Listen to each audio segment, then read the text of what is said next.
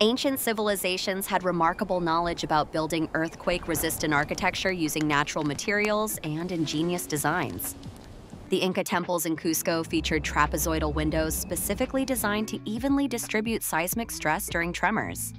Similarly, ancient Japanese pagodas employed base isolation techniques which allowed the structures to sway without collapsing. In Mesopotamia, builders utilized flexible joinery systems to enhance the durability of their mud brick structures against shocks. Mesoamerican cultures constructed pyramids with interlocking stone techniques that helped them withstand powerful earthquakes. South Asia's historic temples incorporated shock-absorbing foundations, demonstrating advanced understandings of engineering principles. These diverse methods across cultures reveal a creative response to the challenges posed by living in earthquake-prone regions. Today, modern architects draw inspiration from these ancient techniques to improve seismic resilience in contemporary buildings.